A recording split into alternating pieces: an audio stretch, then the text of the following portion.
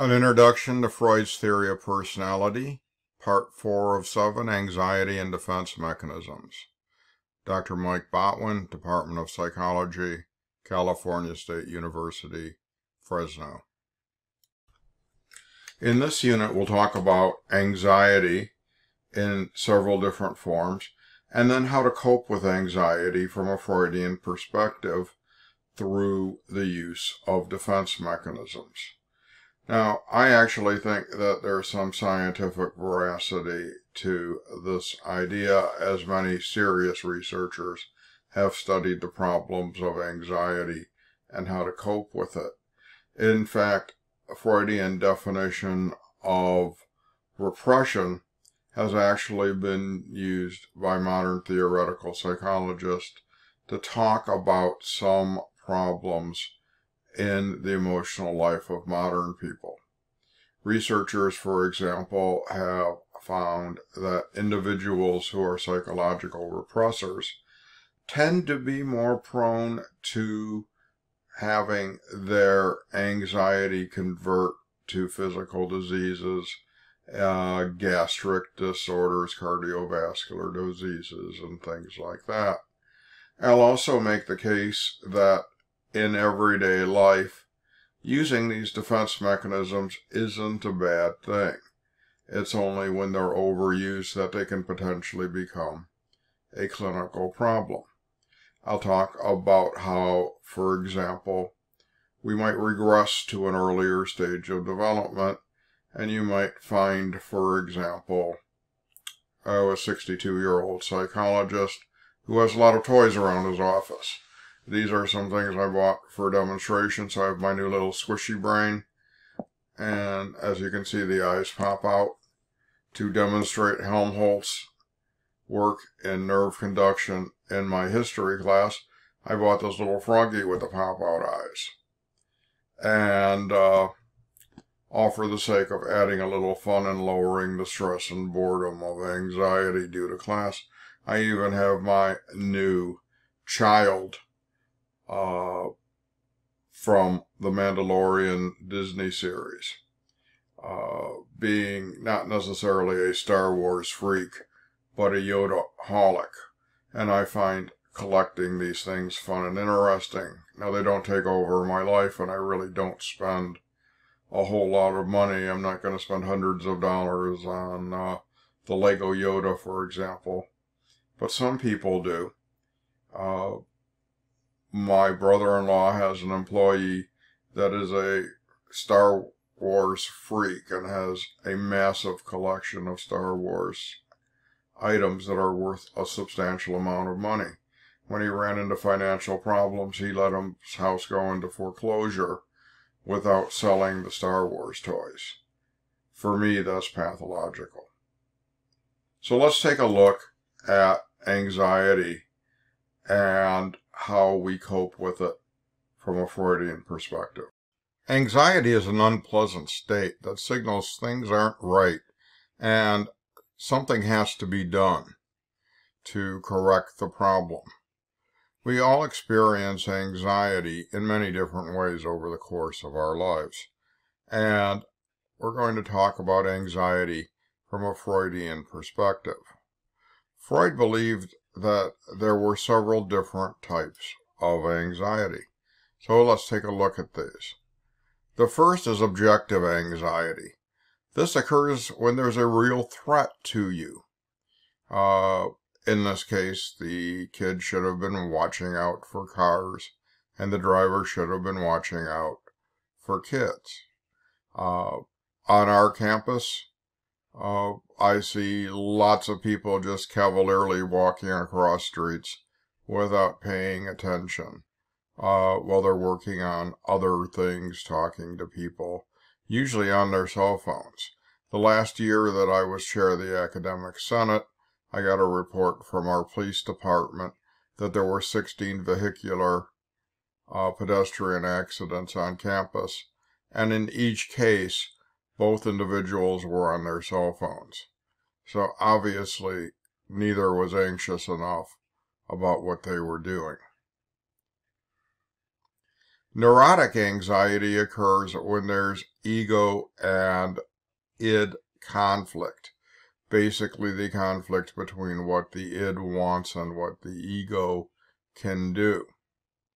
Oftentimes, this results in behavior as demonstrated here with obsessive-compulsive behavior that reduces anxiety, things like obsessive hand-washing.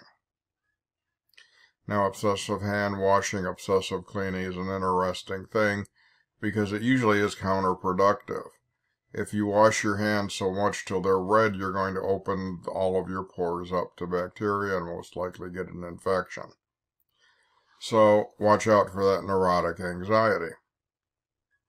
Moral anxiety is caused between ego conflict and superego conflict. In other words, following the rules. So you have moral anxiety, for example, when an individual breaks the rules and they may suffer from guilt for doing so. Many examples of this exist. The classic one is the moral conundrum: do you steal a loaf of bread to feed your starving child? Stealing is wrong, but also not feeding your children is wrong. So what's a person to do? When I was in the 3rd grade, I'll tell a story about myself here. I saw this bright, shiny paper clip that I really lusted after that the girl in front of me had. And she had a bunch of them, dropped one on the floor. I picked it up under the kids' finders keepers, losers weepers rule. And I'm still feeling anxiety about that to this day. Because I broke the rules. If I could find that girl who's an old woman now, well, she probably wouldn't like me saying that, I would love to give her a truckload of paper clips to assuage my guilt. There's also traumatic anxiety. Traumatic anxiety can be caused by physical or psychological distress. If you are ever in a car accident, you might not want to immediately get into a car and get behind the wheel again and drive. When my oldest son had been driving for about a year and a half, he got into a car accident that was not his fault. His car was T-boned by a 15-year-old girl who was out driving on her learner's permit with some of her friends, which, at least in our state, California, is illegal. I immediately gave my son the keys to my car when we were driving around and said, you got to get back behind the wheel and start driving again. But he was extra anxious and extra cautious in terms of his driving because, well, the accident. So traumatic anxiety can be also psychological.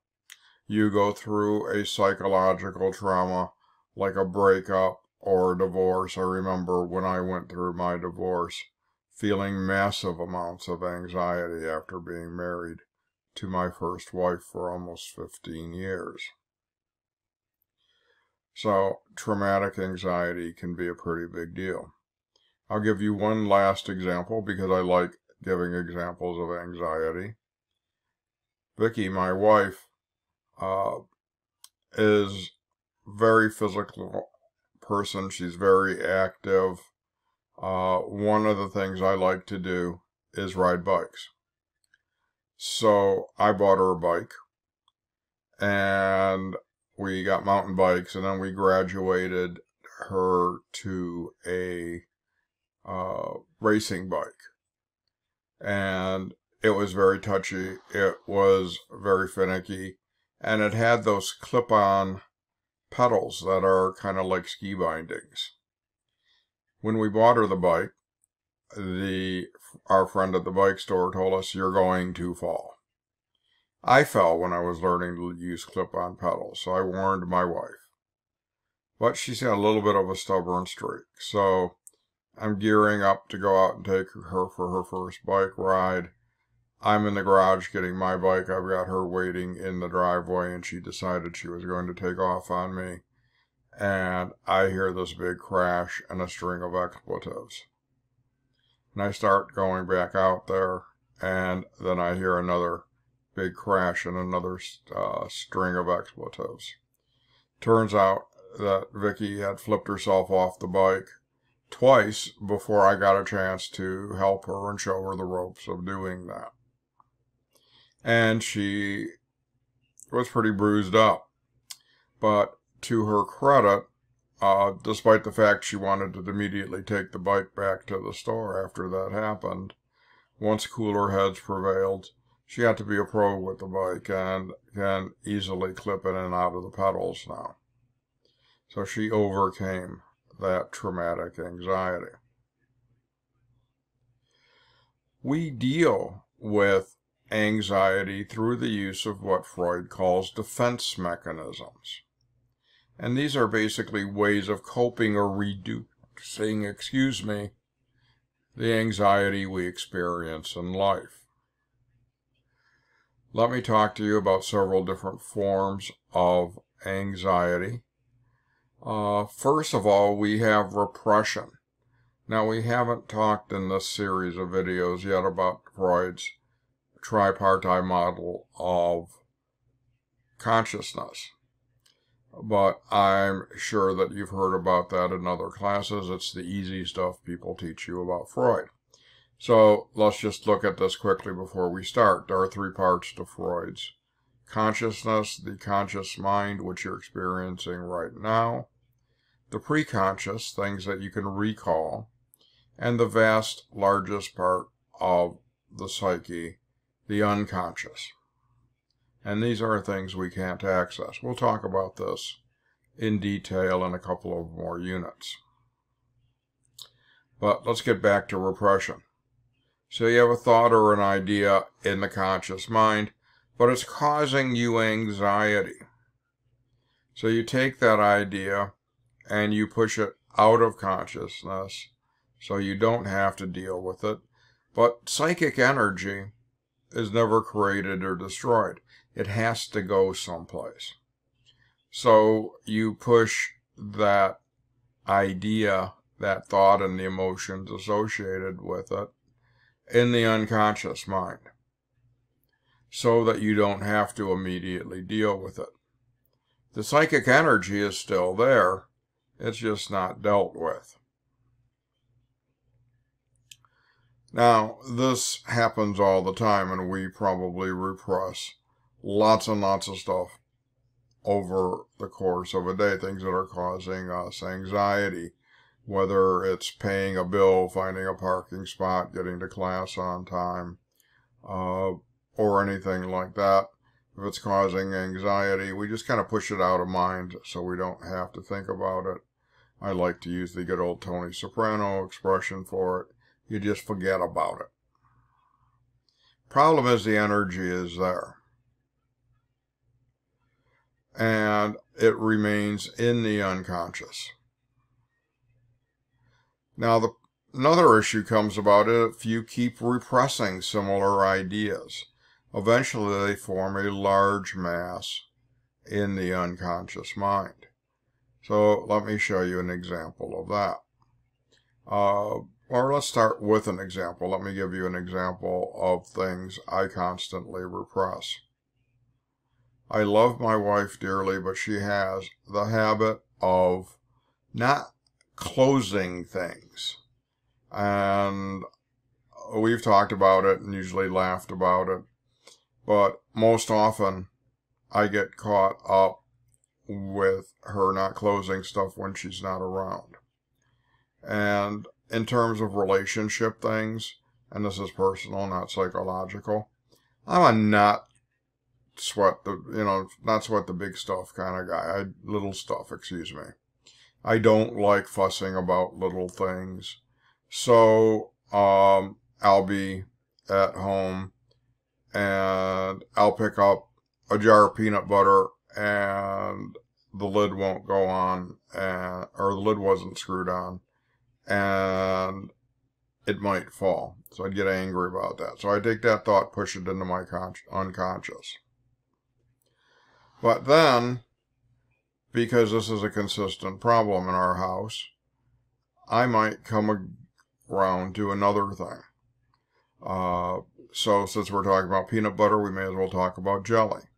One day I pulled a jar of jelly out of the refrigerator, and the lid wasn't on, and I should know by now not to grab things by the lid, but the jelly fell, made a big mess in the refrigerator, made a big mess on me, made a big mess on the floor. But I'm still not going to make a big deal about it, so I push that into consciousness.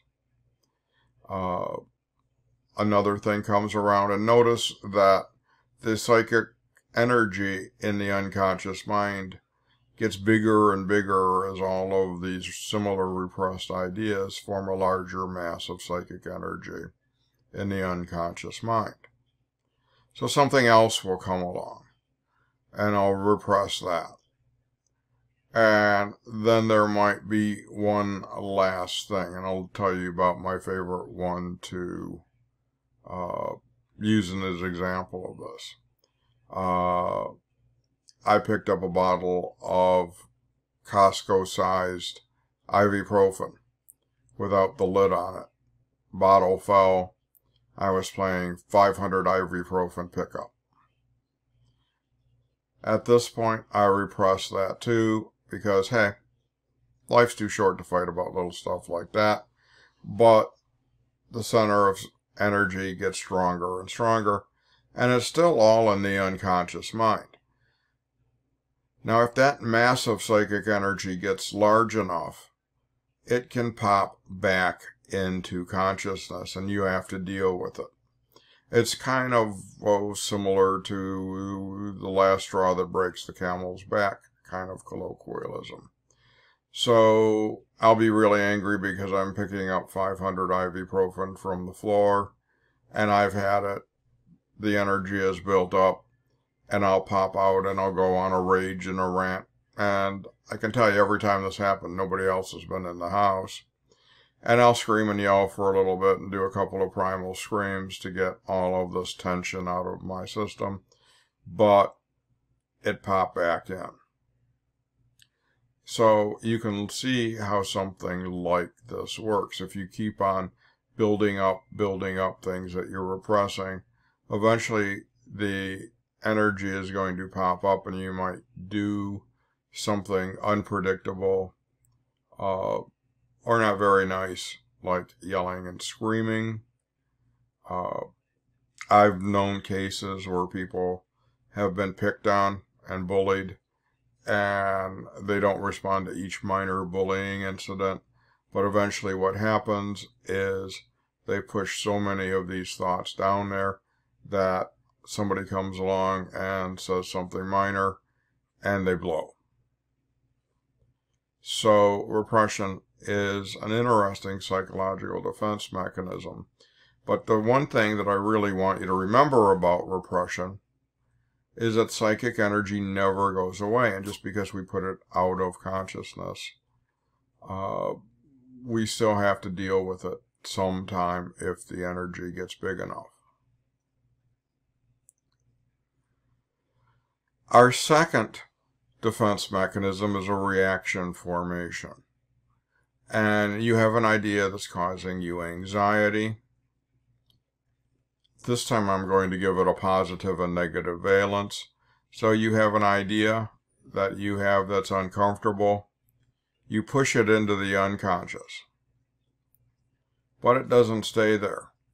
It pops up in turn as the opposite. So let's say that you really, really like someone. I remember in my second round of dating, I broke up with somebody and they weren't ready to break up yet.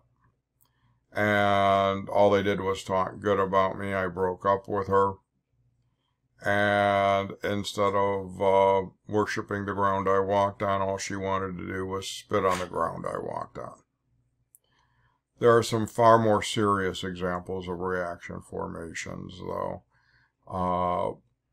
this type of thing from a Freudian perspective may explain why abused people will in turn support their abuser, which doesn't make a whole lot of sense. You find this in spousal abuse, you find it in child abuse. Now, I'm not a clinical psychologist by any means, and these certainly aren't the only explanations for this type of phenomena. But I remember in an abnormal psychology class as an undergraduate listening to an audio tape, which was how long ago it was, and listening to this abused woman who was talking about how she deserved to be hit by her husband because she did something wrong. And she loves her husband, and he's a good man according to her, but she still received punishment and physical abuse. But since you're supposed to love your husband, she replaced the hatred she had for him with undying love. You find this phenomena also fits into this paradigm for abused children. I happen to have several friends who have suffered through living with alcoholic parents. And it's not uncommon for a child of an alcoholic parent to be their loyalist and biggest supporter, even though the alcoholic parent may be abusing them or just neglecting them because of their alcoholism. Why? You're supposed to love your parents. You're supposed to love your mother if she's an alcoholic. And if she's doing nasty things to you, you might repress that anger and replace it with undying love.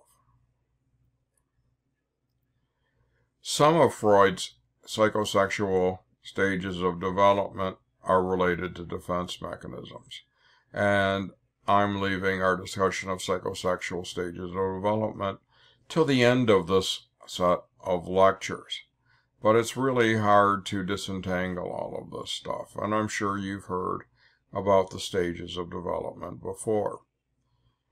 So a Freudian mechanism of fixation is essentially getting stuck in a psychological stage of development because it's too anxiety-provoking to progress to the next stage. Now I have an amusing picture here of an adult dressed as a baby, not wanting to grow up, but you see this all the time. You see it sometimes in children who don't want to go to school. You see it sometimes, and usually it's associated with a stage of development, but it can be also associated with a life task. So you might have someone who's fixated on staying in college and not wanting to graduate. I was chair of our academic senate during the last set of budget cuts. Hard to keep count on how many budget cuts we've had around here. But this was the budget cuts of the late 20-teens.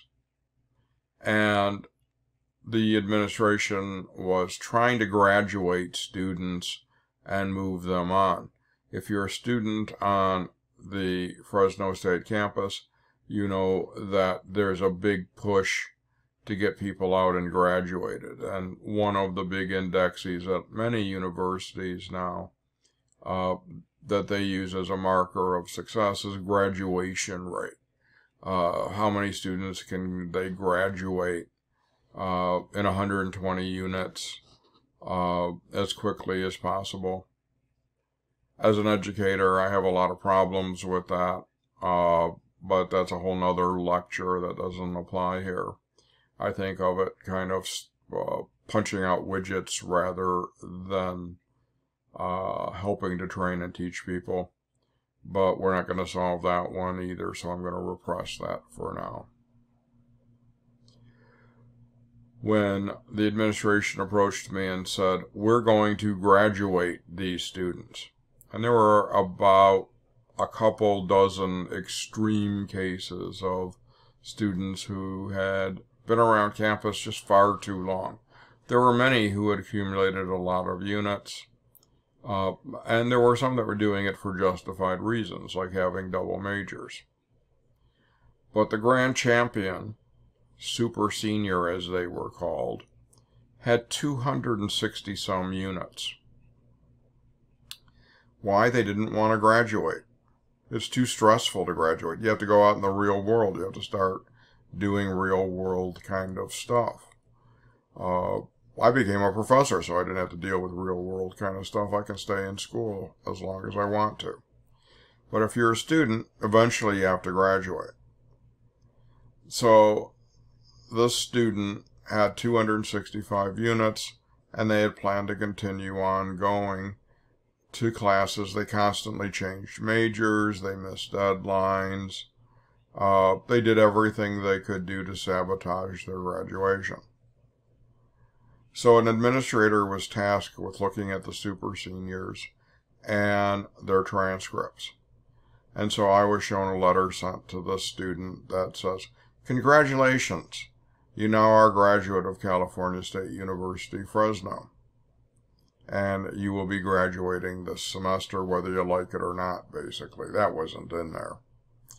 But what they did was they put together a major and requirements with all the different units the student had amassed and simply graduated them to get out of the university so that that person wouldn't be taking up slots in classes for students who are progressing with their degrees.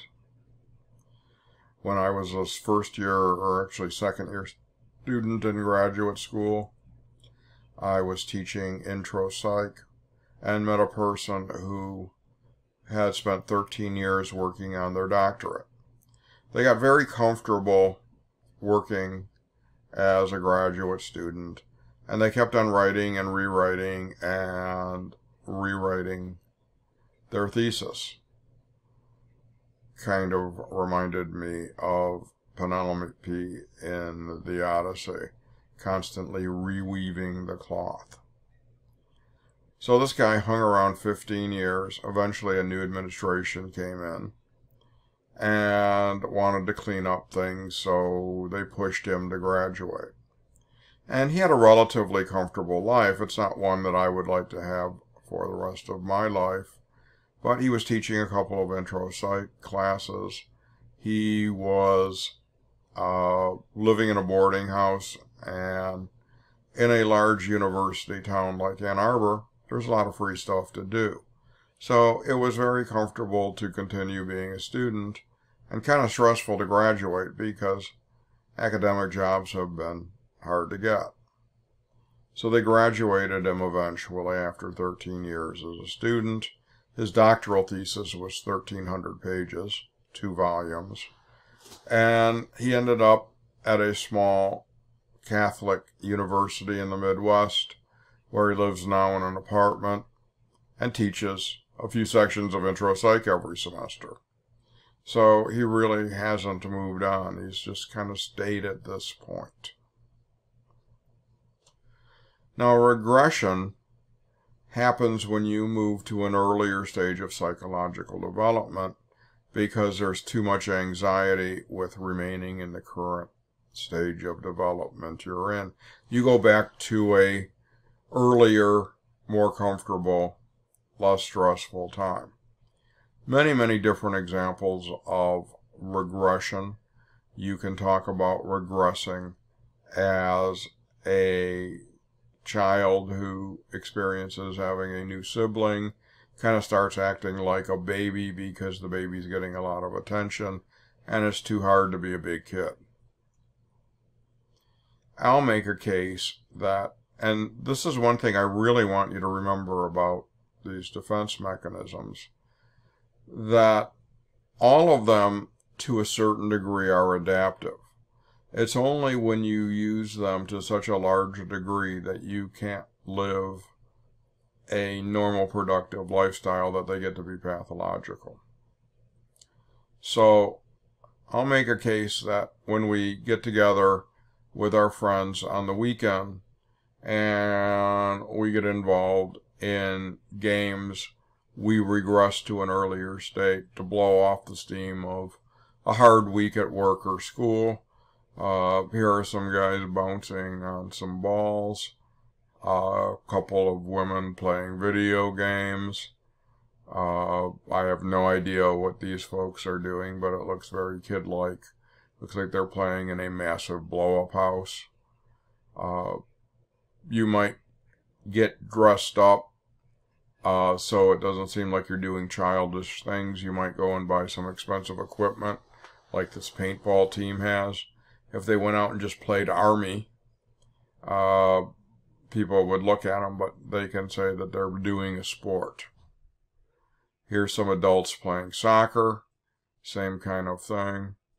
Here is an adult woman who is fascinated with Barbie and has a massive Barbie collection. So she regresses back to her younger days when she played Barbie. One of my main hobbies, and not a picture of anyone I know, just one stolen from the web. A bunch of older people out there riding their bikes. Of course, those of us who ride bikes when we're old call it cycling. And we buy really expensive bikes and really expensive bike gear and clothing to kind of justify having that as a hobby. Because it sounds kind of cool to say, I'm going to go out cycling, rather than, I'm going to go ride my bike. Here's a guy that's probably regressed a little bit too far as he's riding his kid's toy car. Here's another guy who seems to be having a lot of fun at the expense of these kids pulling him along. Kids look happy, don't they? Here's one of the greatest things about being a parent. If you are a parent and you play with your child's toys and your child at the same time, important variable there, you're seen as a good parent. Although it's fun to play with your kids' toys, as these two folks are doing. I remember when I got together with my ex-wife and the first Christmas we had, my stepson was the only grandchild around. He got massively spoiled. But what happened is everybody bought my stepson James stuff they wanted to play with. So one uncle got him a slot car set, another a toy train, and somebody, I'm not sure who that is, who could that be, bought him a ton of Star Wars toys. If you think about movies like The 40-Year-Old Virgin, if you buy a bunch of toys and you're an adult and you play with them, that's kind of weird, especially if you're missing important life tasks while you're doing it. If you buy a bunch of toys and you play with a kid, you're being a good adult, a good parent or uncle or aunt or something.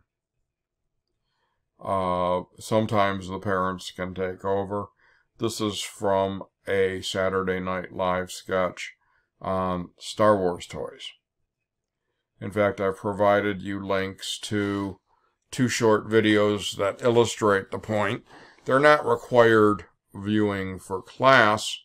However, they make my point about regression, and they're pretty darn funny. Our next defense mechanism is rationalization. Now, rationalization is based on taking anxiety from an unacceptable situation and reducing it by providing an alternate explanation that's easier to accept than the truth. I found a little rationalization cartoon for you here on one of my perennial problems, dieting. The guy's talking to the woman and says the healthiest part of a donut is the hole, which naturally is true because it has no calories. Unfortunately, you have to eat through the rest of the donut to get there. How many times have you personally rationalized something away, came up with an explanation to fit what's going on and to fit what you would want to believe rather than what's really happening? Kids do this all the time, right? If you are a parent or you remember back to your days of a kid, You may remember using rationalization many times when your parents were upset with your behavior, and you might have heard the good old parental response, well, just because everybody else wants to jump off a bridge doesn't mean you should do that too. Okay, trying to get the slide to move, sorry. The psychoanalyst Karen Horney says that rationalization may be defined as self-deception by reasoning. You use logic to get rid of the anxiety. Then you have denial. Denial is not a river in Egypt. Denial is when reality is anxiety-provoking and you simply deny something's happening. You deny the reality of a situation, so you don't see it as being really happening. You just deny things. The textbook uses an example of a woman whose husband had left her, and she still sets a place for him at the table every night and refuses to deal with the fact that she's going through the trauma of a divorce.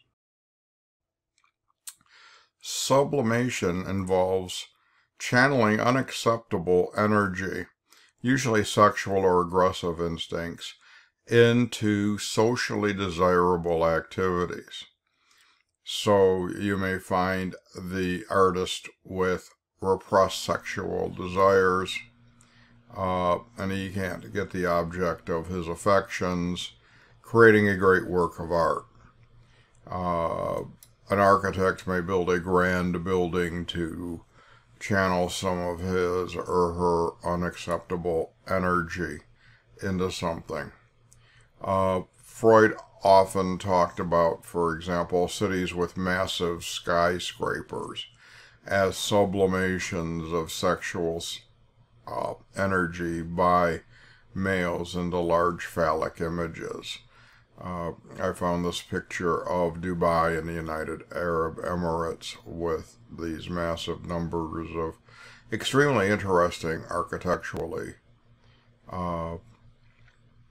skyscrapers, providing a really good example of this phenomena. So just to reiterate about our discussion of anxiety and defense mechanisms, we all experience anxiety in everyday life, and we all use defense mechanisms when we experience the anxieties and the slings and arrows of everyday life. What happens, though, is if you use a defense mechanism to such a large degree that you can't function in normal society, then it becomes a psychological issue. For example, neurotic hand washing may turn into a form of obsessive-compulsive behavior. But a little bit of regressing on the weekend after a hard week, not a bad thing.